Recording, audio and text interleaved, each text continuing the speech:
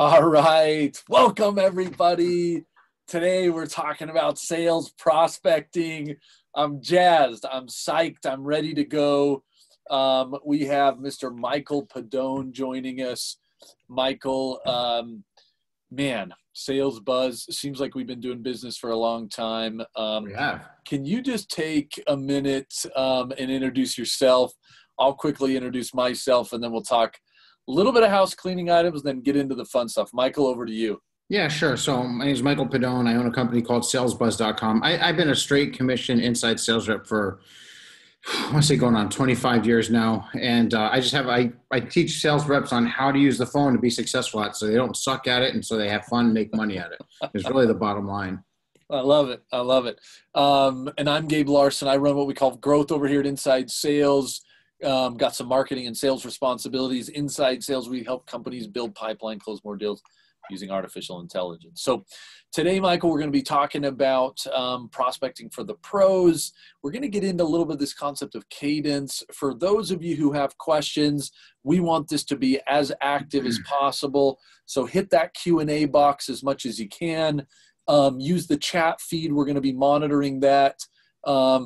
We want to make this more about you than it is us. So we're going to jump right in here in just a second. Couple questions that I know always come out. This will be sent out after.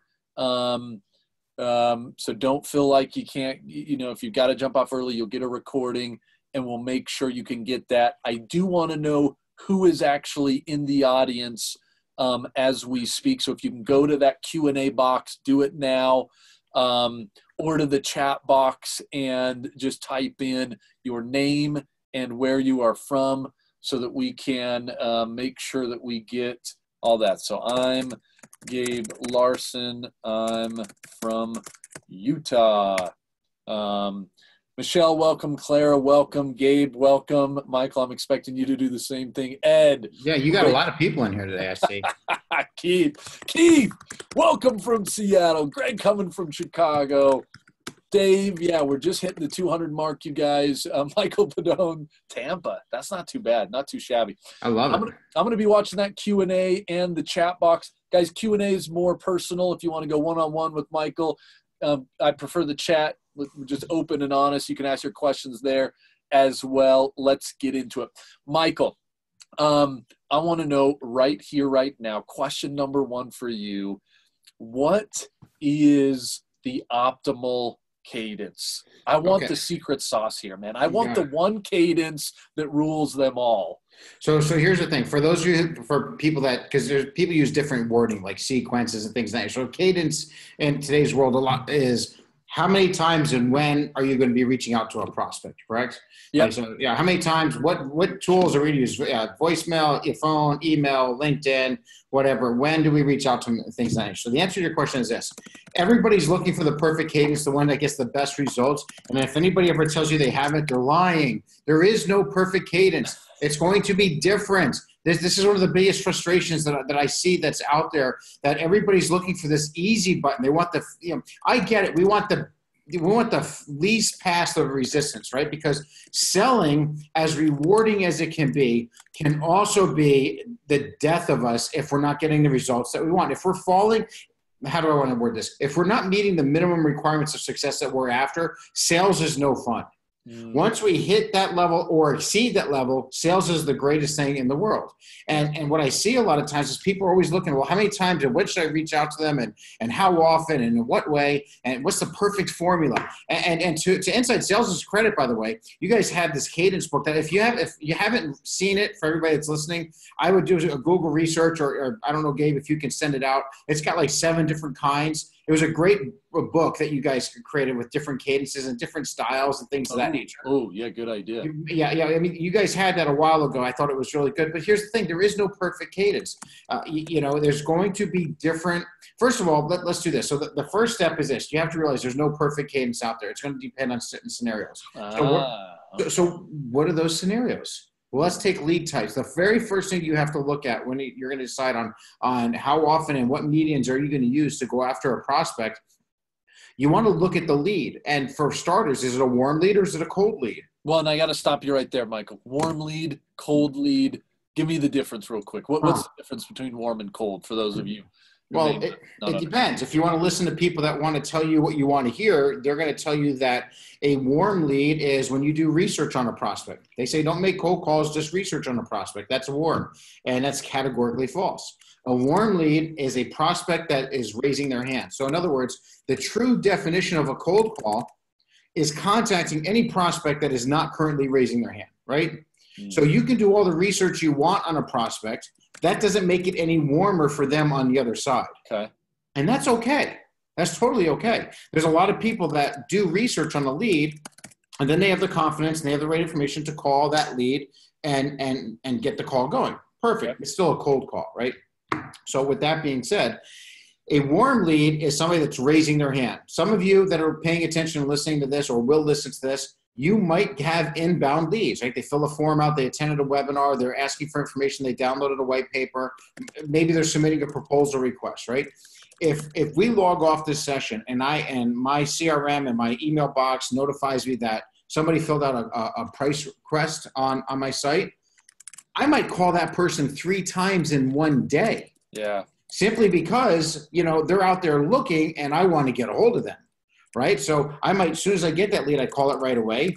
If I get voicemail, I'll leave voicemail, send an email. But I might schedule a task to try them again in 2 hours. And then if I don't hear from them then, I might try them again at the end of the day. Got it. Right? Got it. Because they were really hot, right? Yeah. Yeah. So let's hit a couple of these. So number one, I think we got the definition down. So we understand when we talk about a cadence, you guys, today's focus is how we're reaching out to people. I always like this concept of a sequence of activities to increase your contact and qualification rates. Michael gave a good definition, but I like the point that Michael just made on there's no such thing as a perfect cadence. You've got something different for inbound and something potentially different for outbound, or let's call it warm and cold. Yeah. And Michael, you said potentially, and let's just keep double clicking on this. We got a couple people on the Q&A that hit this. Right. 3 calls in a day, Yeah. even for a warm lead. I mean, is that something that you consider to be best practice, or are you just pulling our chain on that? No. If it's somebody filled out a proposal request on my website and I call them and I get voicemail, I'll leave voicemail, I'll send an email, and then I'm going to immediately schedule a second attempt for me. It's still a first time call, by the way. When I try them again, it's just a second attempt, first time call. Okay. But I'll try it again like 2 hours, depending on the day. I mean, if the warm lead comes, or if that type of hot lead comes in at the end of the day, it's a different story, right? Yeah. But if I get it, before noon, I'm going to try in mid-afternoon. And then if I still don't hear from them, when I call the second time, I'll probably get the gatekeeper to try to page them or say, hey, they reach out to me. I'm trying to get back to them. I'm going to be, in a meeting later this afternoon. Do you know if they're available? Hold on a second. And I get that whole thing going. And if they come back, they're still not available, then I will try them again one more time at the end of the day, just because listen, if they raise their hand like that, I'm not the only person they probably Googled to find a solution for. They could be talking to my competitors. I'm so glad you talked about this, guys, and this is important. And keep the questions coming, either in the Q&A or the chat. I promise I'll get to them. I think sometimes on cadence, and this is a sales rep thing, we often get scared like we're bugging them too much. But you raised an important point. When they came to you and said, I want to talk to you, or I'm interested, hey, it's your job to try to get back to them and get them on the line. So That's a pretty aggressive concept. But I think oftentimes, especially on inbound, we don't go aggressive enough. We go with this once every 5 days for 4 weeks. And it's like, what? They've already bought. They're interested, right? Yeah, chances are if it's a warm or hot lead, if it's a hot lead, like an inbound hot lead like that, every 5 days they probably already bought, or they cooled off. Now let's flip to the other side. If your job is to do outbound prospecting, hopefully you know how to pick your zebras out of the herd first. Yes. Right. Okay. In other words, you know how to. You're not just. I got to go on a rant here. I had somebody reach out to me this morning on LinkedIn. I accepted their request. 2 seconds later, I got this long sales pitch about stuff I don't even know what he's talking about. Yeah. Right? And I'm not even qualified for that. So when I say know how to pick your zebra out of the herd, hopefully you know what your what I call KPIs are, your key prospecting indicators. So you go, hey, this prospect, if they have this, this, and this, they're at least qualified to be a suspect. So let's just get the basics out of the way. Yep. You got your basic list. You know they're suspects, but they're cold. They didn't raise their hand. They didn't reach out to you. I would not call them 3 times in one day because now that's harassment, right? You see the difference? If it's a Yeah. hot lead, they ask for a proposal, I want to reach out to them, a couple times in that one day to try to get them because they're talking to my competitors. I want to get on that radar. If it's a cold lead, there's all kinds of different, cadence that are out there. And again, there's not a perfect one. But I have a couple that I think I could share that your audience would Yeah, like. so let's get to that in just a minute. A couple people want us to get to the secret sauce, but you got to tune in to get his goods here, you guys. Stick around. You talk about the zebra. I actually read that. What was that called? There was a book about that, right? It was a long time ago. The phrase stuck with me. I used a different term at the time, but the phrase really stuck with me. I forget which book it is. I read a book every week, so it's like What's the book of the what's the favorite? What's your favorite book you're reading right now, or a recommendation for the audience? I just finished. Well, there's two of them. One was a political book, because I'll just save everybody so we don't have half the people yelling. Yeah, right? don't do that. Don't do that. Right, but that was a good one. But the other one, believe it or not, I just finished. It was called Blood Money, I think it was. It went about the CEO in Silicon Valley who was lying and built that whole billion-dollar company. Is that right? Yeah. I forget, the name's escaping me of her name, but she was on the cover of Forbes and everything. Oh, we'll put, if anybody knows what he's talking about, put it in the chat, and if we can, Theranos. Yeah, Alexia just said Theranos. Yeah, exactly. Theranos. Nice. Thank you. It was a fabulous. Alex. I love to read these things. I love to learn from people, even if they built it and failed. I mean, I loved her persistence. I love her belief. But yeah, she crossed the line. But I'm always reading business books and things of that nature. Awesome. Now I've got us detracted from our actual conversation. Exactly. Good job. The zebra concept, though, because I feel like this is often. Marketing people are so much better at this. And look, I'm a marketer and I hate it. I try not to act like I am, but I've got some marketing blood in me, mostly because I have a marketing team under me at the moment. But that aside, marketing people often are a little better at thinking of target audiences. And then once they've got an audience, a zebra, if you will, then they create the messaging. Oftentimes salespeople were kind of like, hey man, let's just shoot from the hip. Let's just start calling whatever people are in front of me. And we forget that. And so I don't want to go spend too much time on it, but this zebra concept, any tips, tactics, or thoughts on making sure that you get a target audience and then aligning your cadence to that? I'm going to tell you something. This is when I learned to become top of the top sales reps here, is because I was always a strong closer. Yeah. But if you didn't have an interested body in front of me, I couldn't close. And then I had a VP says, well, you're basically just a glorified, order taker. And I was deeply offended.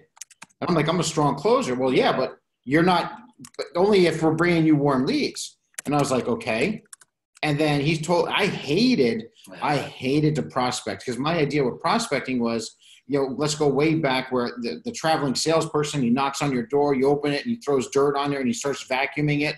Right. I mean, that was like my idea of prospecting. You just go to anybody and everybody. Right. And she taught me the secret to prospecting. That is, the light bulb went on. And then I loved picking up the phone. I would build my list. And not only do I had strong closing skills, but now I had the front end. And then I didn't have to, I know you're a marketing guy. I didn't have to rely on guys like you, because I knew I could do everything from start to finish. So let's talk about that secret real quick. Yeah. It's so simple. It's so simple. All right. Every industry, if you're selling a product or a service, you're going to have key markers that will pre-identify suspects, hence your zebra out of the herd. It is so simple when you think about it this way. The biggest problem that most salespeople, or even entrepreneurs, if they're starting their own business, like somebody such as myself who has a small business, things of that nature, we go wide instead of deep. A lot of salespeople go wide instead of deep. They'll chase every prospect down because they don't want to lose that one sale. But you know what? These types of leads might not have a high percentage. These over here might be way outside of your realm. You got to find that narrow valley and just go deep into it. So example, for me, let me just give everybody a real world example. When I look at a lead, first of all, my pre-call planning research, how long do you think it should take to do research? Wait, hold on. Before you answer that, how long does the average sales rep that you've seen do pre-call research? Oh yeah, let's throw it out to all the group here. How long do people typically spend doing pre-call research? If they're doing it, how long do they think? What are they doing in the real world? We got David saying 4 minutes. There we go, Dave. 5 minutes, 30 minutes. Jamie, 30 minutes. There you go. Yeah, Yeah. 5 minutes for Julian Keith, 2 Google screens. There's so many sales reps that'll do 10 to 30 minutes of research, and they're basing it off of a book they read or whatever, but really what it is, they're hiding behind call reluctance. Yeah, I mean, it should be 2 minutes or less to do research. So when I get a lead, my pre-call research. Michael, I got to stop you just real quick because we did ask, guys, just in case you're wondering, Michael, I don't know if you've got an actual stat on your side, but we threw out a survey to 1,000 companies and asked them what their sales development reps are doing. 17.4 minutes per account is what we heard from our survey of 1,200 companies. So I just did want to back that with Michael. Because I do think people are spending a lot of time. So you're saying 2 minutes, Michael's where you'd go, huh? It's 2 minutes or less when I do a research, but I know what I'm looking for. So I don't care where they went to school. I don't need to know about where their kids play sports or whatever, because unless what I solve is related to that, none of that matters. When I do research, first of all, I have the lead pulled up. I automatically have LinkedIn. I have the app that pulls into the CRM that pulls their profile in right away.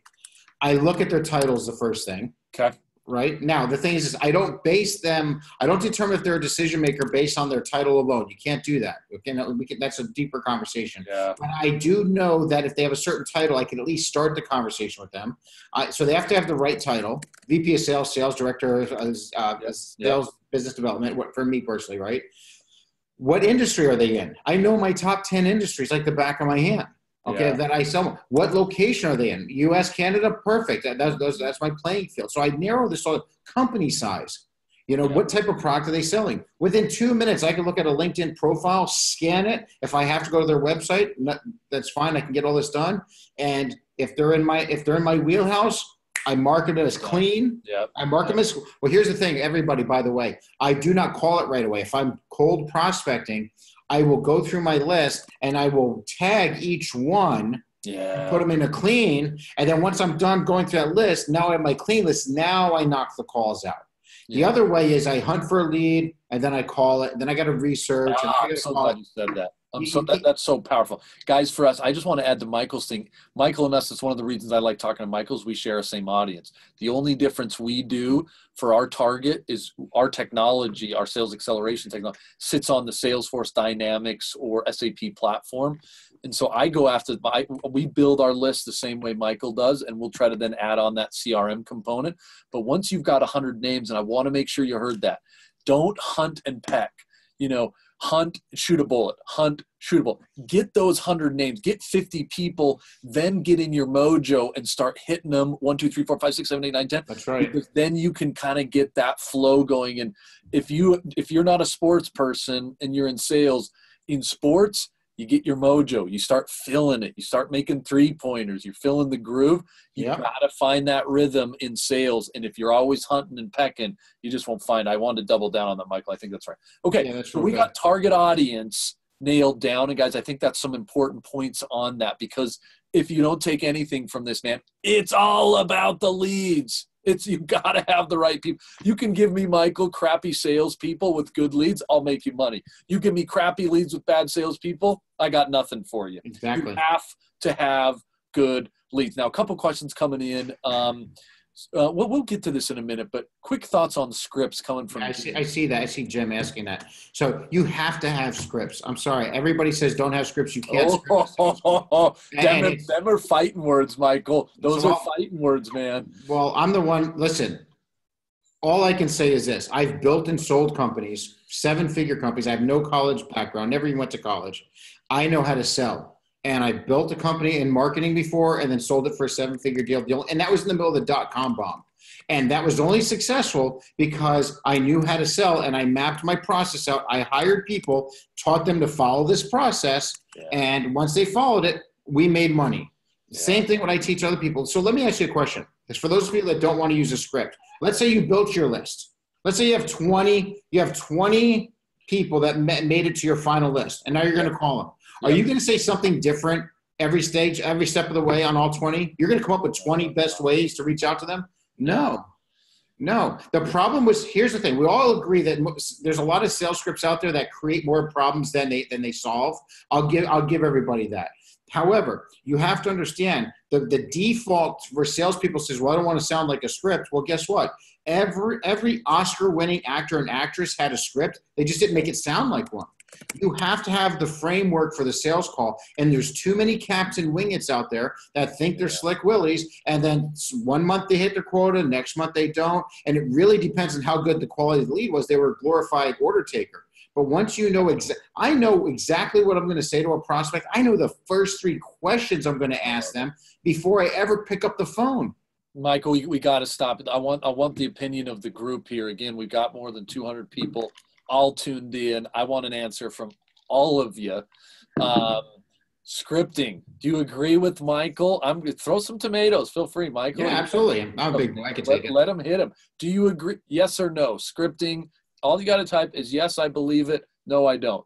I want to add to that, Michael, because a lot of people, it's so funny in the whole account-based world, we feel like sometimes I think account-based, by the way, Michael, means cowboy town, means no order, means chaos, means people do whatever the heck they want. Conversation for probably another time. But guys, if you want to be good at something, scripting yourself is, get your messaging down, get that script going.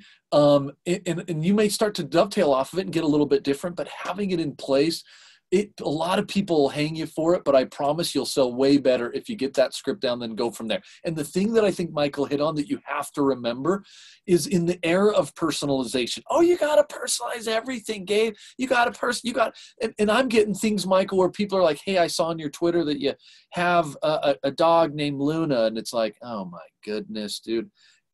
I don't care about my dog. Truthfully, my wife made me buy it. I didn't want it. I would prefer that you personalize around the persona and not the person. Talk to me about my problem. Talk to me about how you're going to solve my pipeline problem, because even at Inside Sales, I got big goals. Call me and talk to me about that. Forget about the kitschy dog talk and the super duper personalization. Don't get me wrong. It's always fun to mix some stuff in, but what Michael's saying is you got a list of 100 salespeople. Let's talk about their problem, and that's how I think you can develop a script that works for them. And again, I'm open to a little personalization, but I think you go around the persona first before you get to the person. Now, let's see what some of these guys are saying. We got all these. Start with the script and then go to individual. That's kind of what I was saying. I think that's where Andreas was going. Dan, elevators should be scripted. Rest of the conversation should be taken from your knowledge of the product or platform. That's probably true, Mike. Like, I'm going to disagree with that. Okay. I have a script. I have a script from before I pick up the phone to the final close. I have every single thing. I don't leave anything to chance. Let me give you the perfect example. I'm more of a hockey guy, right? But let's just go to baseball terms. Dan, he's coming at you. A script. Well, I want to help, right? I want to give a different perspective, right? Yeah, so the thing is the script is like, I got to get to first base. So that analogy was like, well, let's just get to first base and figure out the rest. How do we get to home plate? Yep. Well, the thing is this, first of all, I can get walked to first base. I could bunt to first base. I could hit a single. I could hit, there's different ways to get to first base. Well, now from first to second, there's different ways. I could steal. Somebody could get a base hit. Whatever, there could be a balk, right? So you can't go, I guess my point is you can't go from first to home plate. Right? You have to touch all the bases. And I break the sales process down into 4 major quadrants. You have your openers, you have your qualifying, you have your presenting, and your closing. And in each one of those quadrants, there's little steps, right? But I know each step, by the way, in case anybody's asking or wondering, the qualifying phase is the largest one. There's the most steps in the qualifying, but I know how many steps there are in each one, and I know how to link them together. So for example, I don't want to leave it to chance that I'm speaking to the right person, or I found a hot button, or what their time frame is, or can they afford my solution? These are all questions I know that I need to ask. And the problem is most salespeople think they kind of know they need to ask them, but once they get past their initial script, once they get the conversation going, they kind of wing it from there. And sometimes it works for them, but a lot of times it doesn't. And when you get in the habit of knowing, I got to go through these steps. And as long as you know what those steps are, you can even get a curveball from the prospect. You foul it off, you handle it. But what ends up happening is most salespeople will make the mistake. They'll get a question from the prospect, and then they jump 3 steps ahead and never come back to cover those other steps. You follow me? And now they miss steps in this process, and the call ends. Their manager's like, okay, well, tell me about that. And they said, it was a great call. They want me to call them next week. And they go, why didn't they buy it now? And you're like, I don't know. Because you didn't ask certain questions. And now everybody's upset, right? Yeah, and you got some people who are anti-scripts, and sometimes, guys, I think one of the things we get caught up in is the verbiage, right? That's one of the reasons we've been trying to use the word more plays. Like, think about, again, sports analogy. If somebody runs a certain defense, you got to run an offense. If they run pick and roll, you've got to be able to maneuver around that. I think what Michael is saying is, when you're approaching this type of defense, a VP of sales, what play are you running? You know, how are you going to approach it? If you just go in empty-handed because you're a slick salesman, those days are gone.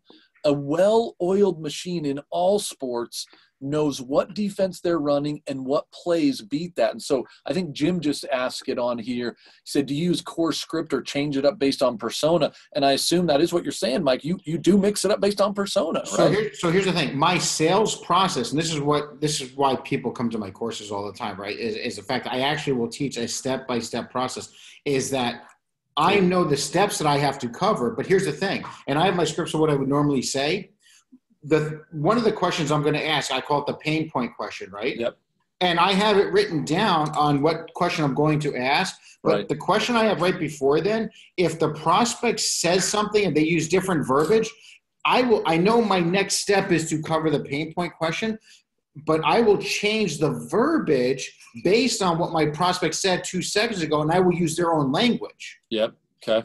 But the next step is still the next step. It's still looking for the pain point. So even though the words might be different on my script that I'll change on the fly, but it was because I'm actively listening to my prospect, and I'm deciding in the heat of the moment, read and react to use a different verbiage that's going to be more relatable to them. I love that. Yeah. That's kind of. But the steps are the same. Yeah. So you are. Again, that's the difference, I think, guys, in a full-blown script versus plays, because some of you are like, they sound too robotic. But a great salesperson, that's why I think a great athlete, it's like, oh, they just switched to the 2-3 defense, and they switch on the fly to run a different offense. And I think that's what Michael's doing. But they still, when the defense switches, Michael still is running an adapted play that he has practice and he's got good thing on. This idea that you can just always pull it from your back pocket, it's just, it is wrong. Mike, we got tons of people saying, can you repeat the 4 quadrants one more time? Yeah, I saw them asking that too. So the 4 quadrants, sure, is I break it down as it's your opener, your qualify, your presentation, and your closing. Those are the 4 main quadrants of the sales process, right? Like only, first base, second base, third base, home. Right. And so the thing is this, I know that I can't go from home plate to second base. Even if I get a double, I still have to touch first base before I get to second. Or if I hit a home run, even if I hit a grand slam, you have to go around, touch all the bases. Right. So it's the same thing in sales. You can't skip steps. Now you can get to one step faster than the other. Right. That's why the questions I teach them to ask, and we are way off subject, by the way. You're supposed to be talking about cadence. Yeah, we are. Shoot, sorry. A couple of you are telling me. I promise we'll get back to cadence here, but we got a lot of conversations about maybe we should have done kind of how to actually script. We may have to follow that up. So right, but the point is this: is that you have to listen. I know the questions we're going to ask, and more importantly, I know why I'm asking them and when I'm asking them. And most salespeople, they're so frustrated with selling. They love when they close the deal. But then when their numbers are down and the leads, then they start playing leads, the economy, the competition, the pricing, whatever. What it really is they don't know how to target the right audience. And then they're afraid to pick up the phone. So they start sending emails because they read a book for some guy who sucked at selling by phone too. And he said, hey, just send emails out. And the problem is now everybody's sending a bunch of emails out and they're not getting any. They're getting great open rates. And they're like, hey, my open rates are 50%. That's excellent. But open rates don't pay the bills. They don't pay your commission checks. Right? So you have to know how to pick up the phone. You have to have the confidence and nobody likes getting rejected. So it starts with knowing who your audience is, that if you contact them and you're going in with the right messaging, chances are, even if they weren't even thinking about you, they're going to at least want to have a conversation with you. You need to know how to build that list up. And then once you have it, you have to know exactly what to say to pique their interest in the first few seconds. That's your opener, right? Once you know how to do that, you better know what to say after you pique their interest. Otherwise, they're going to hang up.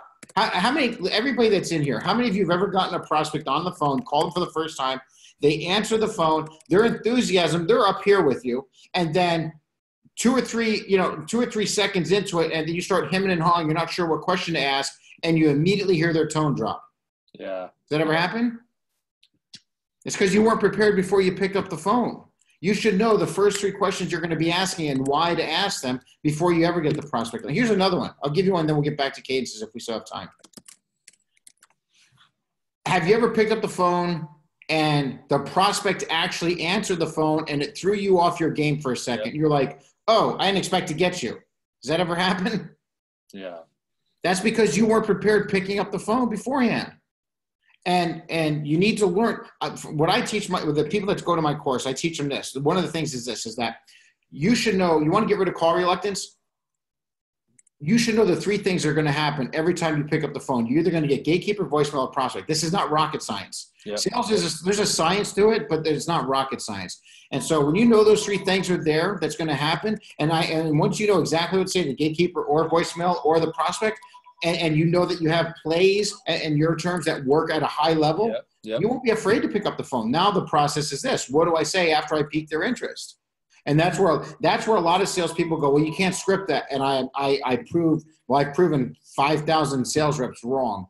You know, that's how many people I've trained the past couple years. Interesting. So we got some feedback. So I hope it sounds like some of you appreciated the detour, Michael. We've jumped a little bit off cadence. Yeah, sure. In our last few minutes, let's jump back here because I think some of these people are right. They actually came for cadence, but hopefully you've got some good information on how to approach actually your first call with verbiage. Michael, we talked about warm and cold. That's kind of where we left off. And some of the things you need to be thinking around target audience. Let's get into maybe some of these things that you feel like are good approach strategies as you go after warm and cold. Can you give us maybe one example of each, how you would approach it, thinking of different audiences then? So if I have 2 cold ways, right? First of all, I don't want to chase a prospect. I don't want to chase anybody that doesn't want to be caught, right? So I see a lot of these cadences where they're reaching out to a cold lead 20 times in 3 weeks or within a month or whatever. Yeah. And the thing is this, that borderline's harassment as far as I'm concerned.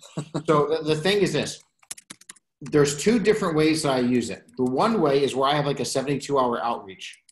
And how this works is I will call. If I get voicemail, I'll leave voicemail, and then I immediately send an email. Okay. And then I use a sales tool that if I don't hear back from them by say like 11:30 the next morning, and another email will go out to them automatically. Okay. It's a little bit different verbiage, but still hitting the same point.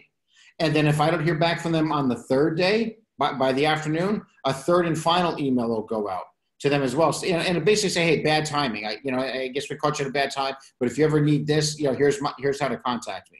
And so I will call, voicemail, email the first day, and then day 2 and day 3 at different times, I have a 2nd, a 3rd one going. I call it my 72-hour outreach. And I get really great results with that because I'm already on to the next one. My theory is this. If I call and I left voicemail and I got it and I sent them an email and I'm coming in with my best what's in it for them value statement, I know they got my message. Yeah. They could have been busy or they could not be interested, right? The reason why I don't just email only is because that could get caught into a spam folder. But when I leave a voicemail, I mention I'm about to send them an email. So even if they don't see it, they look in the spam folder and then they catch it and then they'll reply back to me. Or sometimes I'll get a call back, say, hey, I never got your email. So I will call, leave voicemail, send an email. The second day, I want to make use of automated tools that can get more done in less time. Yep. So that second day, that extra email will go out. And the 3rd day is one final one. I'm cutting them loose. I'm letting them know no hard feelings. Maybe right now is not a good time. Mm-hmm. And there you have it. I know they've gotten my message. Why am I going to call them twice a week, every week for the next 4 weeks? And obviously, either I did some wrong prospecting or timing's bad or there's no need or whatever. I take that lead and then I put them back into my drip marketing campaign, and I use marketing automation to let me know if they ever get interested again or if they ever go to my site, I get notified, and now I can pick up the phone and call them because it's a trigger event must have happened. Now it's time to call them again. That's the process. Yeah. So Daniel just said, is it a 72-hour kind of cadence, and then and then that's the end of the potential prospect? But you were just kind of saying that you put them into your marketing campaign or marketing drip. Do you recycle them potentially later, or at this point you've kind of, one and done? Yeah, no. So I always will let my marketing campaigns take over. Now, my marketing campaign is different than a lot of some of the ones that are out there. A lot of them have pre-written, funnels that they're gonna, with stuff that's out there. I don't do it that way. It's just personal preference. I write a new sales blog, a new sales article every week, Yep. and then so I just put them on that so they get something fresh every week. As far as that goes, so that's my strategy on that. And so if they're not reaching out, I'll put them on that list. If they opt out, they opt out. Then they're just done. That's fine. And was this a couple of people? Is this for cold or was this for warm leads? You're kind Cold or warm. The 72 hours can be cold or warm. Now, let me just share with you so that it can be used cold or warm. I usually use it for warm though. Okay. Let's use my warm one because they were kind of raised. It's different than hot, right? Now we already talked about if they requested a custom proposal, you write 3 times in one day if I have to get a hold of them. If it's a warm lead, I'm going to reach out to them that way, and then I'll do the drip thing as far as that goes. If it's a cold lead, I find old school is best school when it comes to that.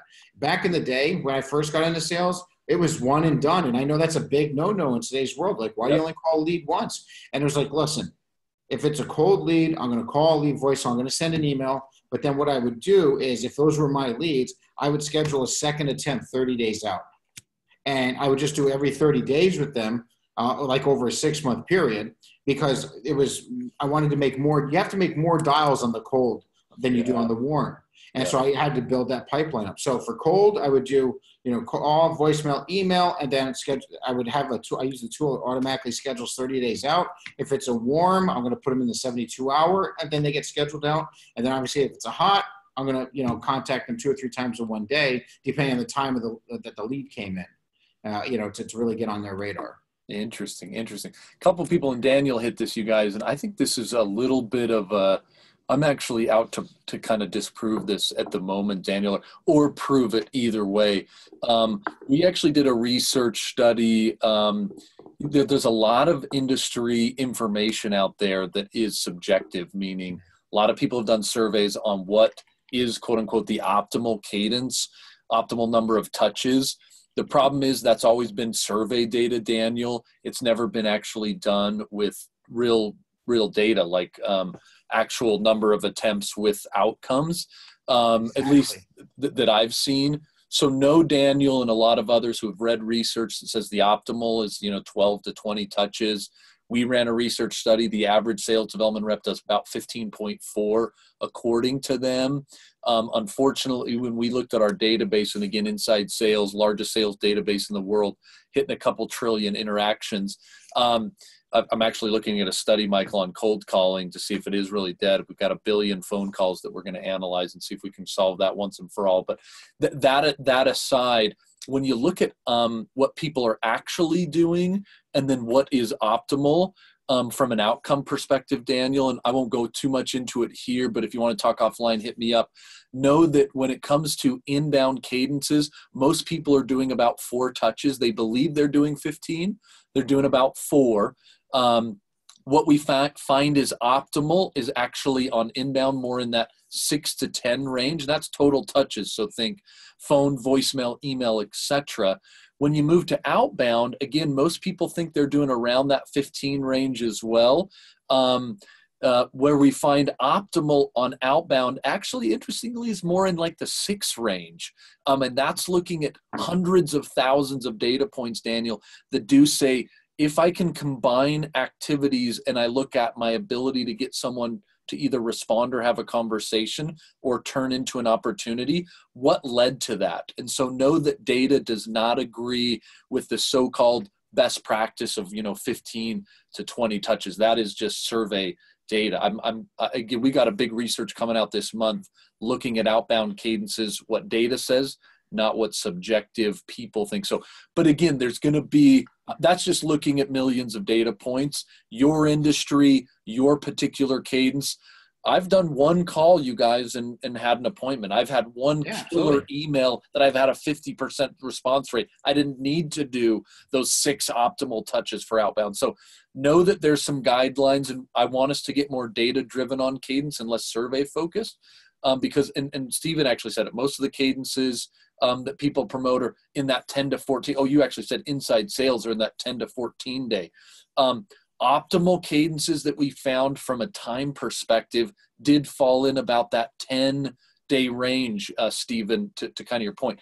So I do think you're going to find things that work for you. You're going to find things that data says, and then you're going to find things that, research says.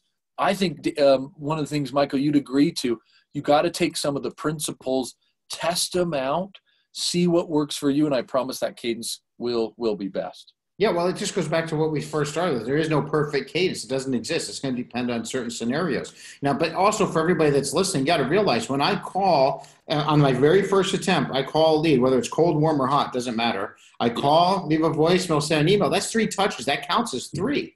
Right. So then if I do my 72-hour, I have a couple of different variations of the 72-hour. So the simple one is call, voicemail, email, day 1. Day 2 is email. Day 3 is a final email. That's 5 touches. The other time I could get 9 out of them because there's other times where I will call, voicemail, email. And for a particular type of lead, I'll have it in the afternoon. The next day, call, voicemail, email. Now I'm up to 6. And then the same thing with the third day, I could do call, voicemail, email, and that's up to 9. Right. Yeah. So there's really other different ways that you can do it. That's why I think what people need to realize is they have to identify who their real target audience is, sharpen their message, know exactly what to say to pique their interest, and then know what to say once you get how to get the sales conversation going, and then just pick a cadence based on that type of lead and just go with it. Start picking up the phone. Don't be afraid to pick up the phone, leave a message, send an email, rinse and repeat, because that's where the money is. So let's go. I know our time is over, guys, and if you have to jump, that's fine. Me and Michael will just continue to chat. Great questions, Dave. Yes, we definitely use dialers. InsideSales.com has one. If you haven't heard, feel free to check it out.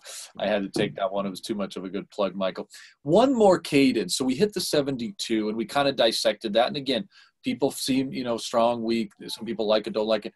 Have you found something else that you've found, again, with your audience that you've liked, maybe a slightly different scenario that you could take us through? Well, hold on. I do want to answer one question. I see, if I'm okay, so I see one of these questions. Patrick says, well, calling and voicemail is 1 touch, not 2. And I kind of got sidetracked with that for a second. So here's the thing. So I just want to share my viewpoint of why I count it as 2 rather than 1 is because I don't always leave a voicemail when I call. Right. So as far as my outreach, my attempts, that's one attempt. I didn't get them on the phone. Or if I did get them on the phone, there's no need for a voicemail. So either way, that's my output that I'm having. There are going to be times in the cadence that I have where it'll say call, no voicemail, no email, because I don't want to bombard them. Again, no perfect cadence. There's certain types of leads that I'll have where I already know that call, voicemail, email. Maybe what I'm going to do is I'm going to call this just like in a hot lead. If I call them 3 times in one day, I don't do call, voicemail, email, call, voicemail, email, call, voicemail. I don't try 9 attempts or 9 touches in one day. I'll call, voicemail, email. I'll try them later. If I get voicemail again, I may leave a message, hey, just following up from the earlier. And then if I try them the third time, I might opt to not send an email or send leave a voicemail. So that's why the call is one, voicemail is another one. Hopefully that makes sense to Patrick. So with that being said, all right, I don't know if we have time for your question, but I got sidetracked with that because I thought that was a good point that Patrick had. So I just wanted to clarify or share my viewpoint. That is interesting. And Patrick, if you have some thoughts on that, feel free to hit back because that is a debate. We've debated that internally a lot as well as, is a voicemail an actual touch?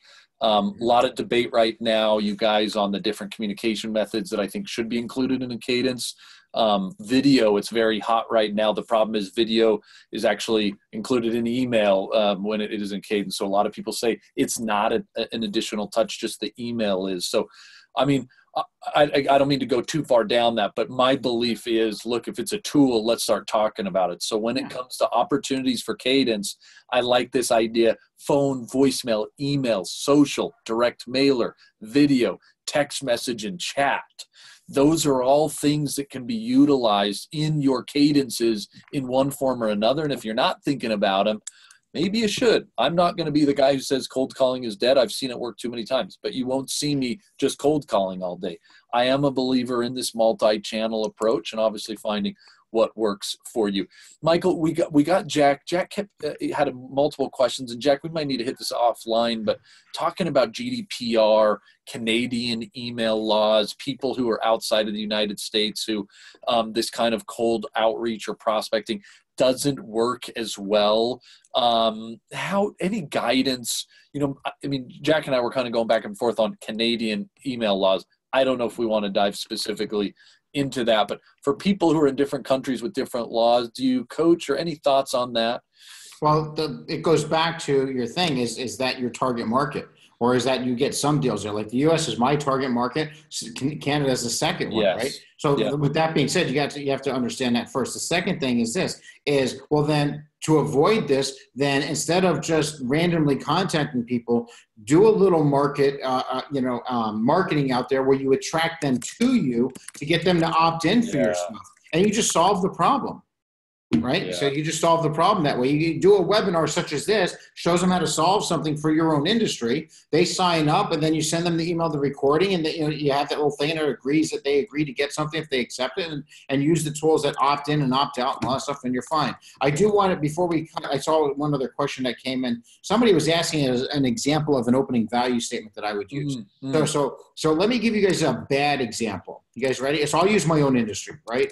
So let's say I just call somebody out of the blue and I go, Gabe, hi, this is Michael with SalesBuzz, and we provide sales training, online sales training. And I wanted to get on your calendar to see if what we have might be some help to you. Is next Tuesday or Thursday good for you?